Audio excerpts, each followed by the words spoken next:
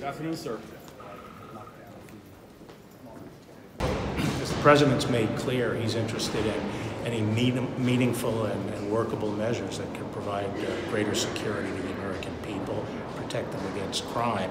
And I've been up here gathering perspective, kicking around some ideas, so I'm in a better position to advise the President. The President right now is gathering information. He's studying a number of proposals. I talked to him today, but he himself has not made any firm decision on any particular proposal at this stage. Could we see anything like Manchin-Toomey 2.0, where there's background checks at gun shows, closes sort of that loophole, but then nothing for the family or friends transactions that Senator Graham mentioned, something like he would support?